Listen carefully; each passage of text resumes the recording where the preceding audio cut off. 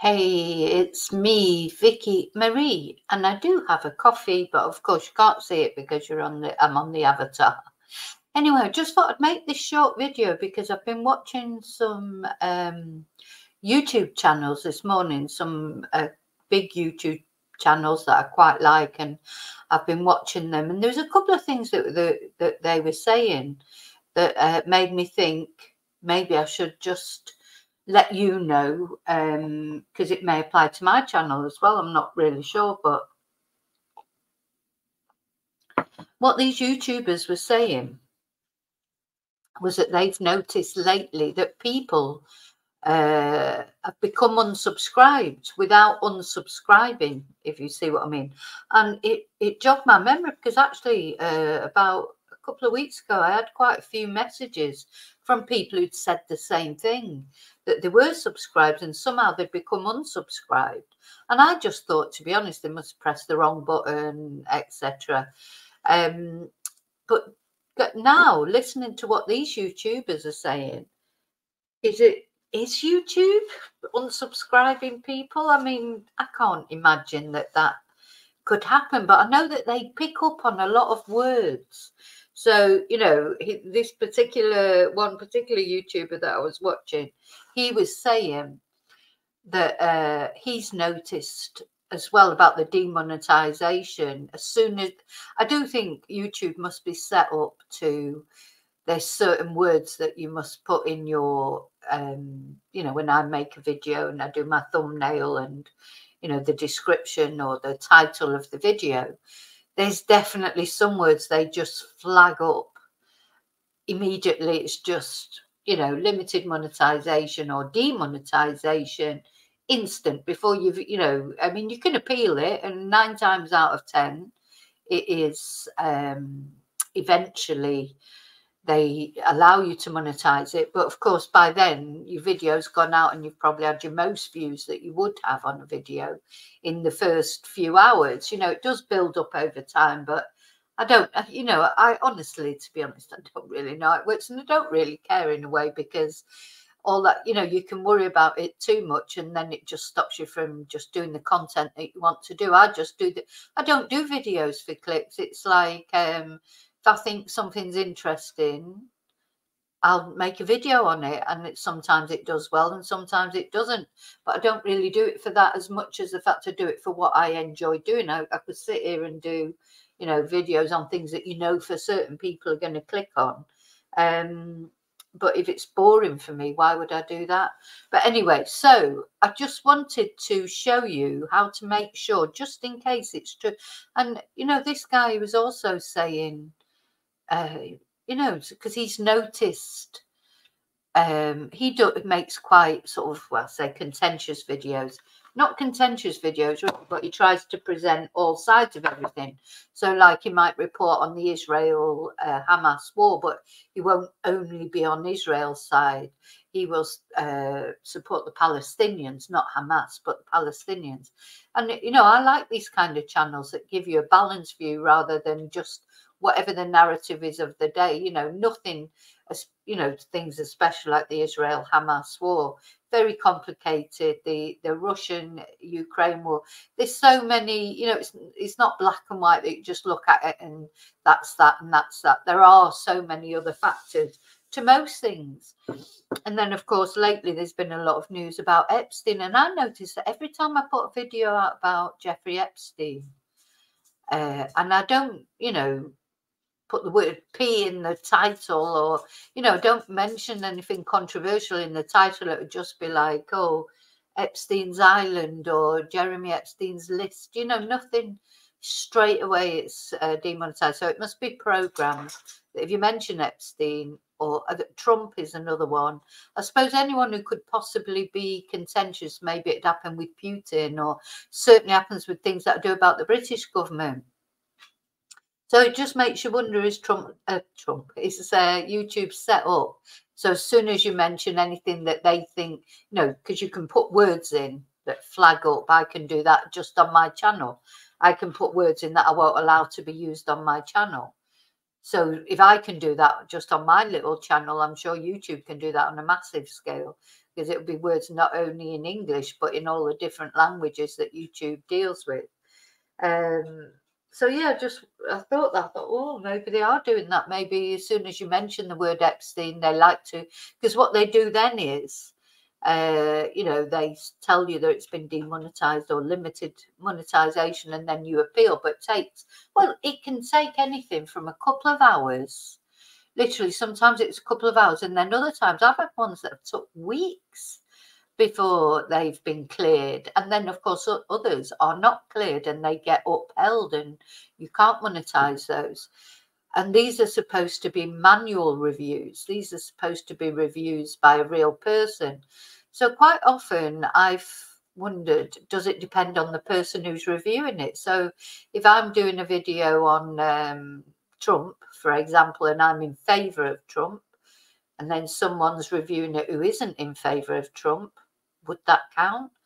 Or vice versa, if I do a video and I'm anti-Trump, and then someone is reviewing that video and they are pro-Trump, you know, just don't know, do you? So anyway, so I just wanted to show you, let's have a look. I just want to show you. And the other thing, of course, is some people, not everyone, because most people do get my notifications, but some people say, oh no, I didn't get a notification. So I just want to show you where you need to go to make sure you always get notified, and to make sure that you're still subscribed, if you want to be, of course. If you don't want to be subscribed, adios, goodbye, thanks for watching at some point. But you know, obviously it's not an obligation to be subscribed. I'm just want to say this because you know, I have had a couple of messages from people who said, oh, I was subscribed, but I'm not. And as I say, in my eyes, I was just thinking, well, maybe they pressed the wrong button. But now, after what I listened to what this guy was saying on his YouTube stream, I thought, oh, maybe there is something. Anyway, so here we are. This is my channel. And where you need to go is to the subscribed icon. And you've got the little bell there. Now, obviously, I'm subscribed. This is on from another channel that I have. Now, if you press this icon, then you get up these 4 different choices as far as the bell is concerned, as far as the notification is concerned. So you've either got all, which mine is on, personalized, none, or unsubscribe. That's where you would unsubscribe if you wanted to unsubscribe. So if you go on personalized, it's just saying you'll get personalized notifications. I don't know what to decide what personalized. Or I could go on none, and then the bell gets a strike through it. No notifications. So sometimes people, there's a couple of YouTube channels that I do like, but they put out too many notifications. And you might think that about mine, because they do, you know, videos many times a day. And sometimes I don't mind it at the weekend, but if I'm working, if I'm in class or whatever, it's distracting, that's all. So there are some that I have set, and then when I've got time to watch a video, I just think, oh, I'll just go on there and see what they're doing, and go and find the videos that way. But if you want the notifications, yeah, if you don't want notifications and you want to do it that way, just go on my channel when you feel like watching something and see what's there, then you would press the none.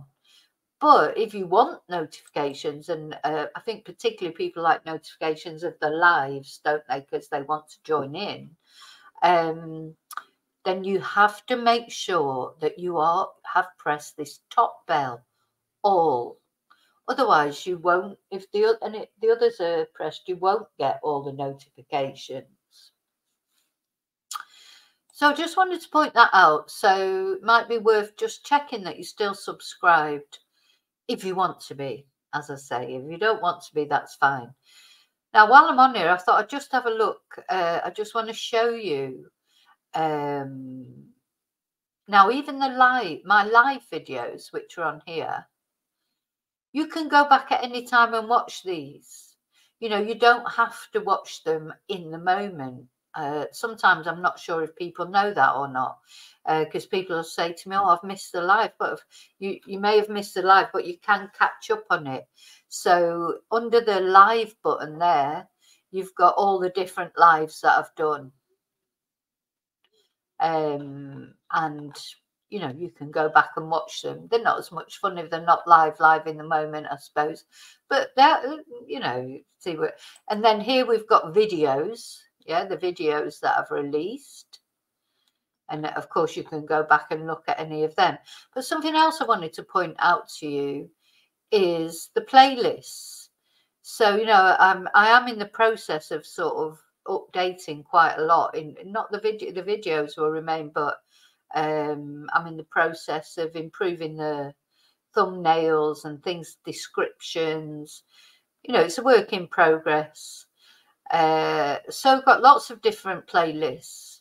Yeah, we've got my book there, Confessions of a Spanish Teacher, the paranormal, true crime, remember the Danilo Cavalcanti manhunt, Nicola Bully, all sorts of, this miscellaneous has got a bit of everything on there, you know. So because I do try and provide, you got the serial killer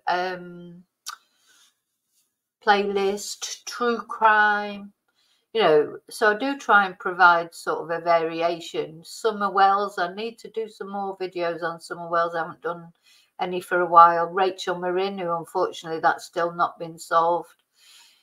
So what I'm trying to say is, of course, the Advent calendar, the Christmas videos that I made every day of December leading up to Christmas, the Advent calendar, just a bit of fun, a bit of positivity every day, they're all there as well. So anything,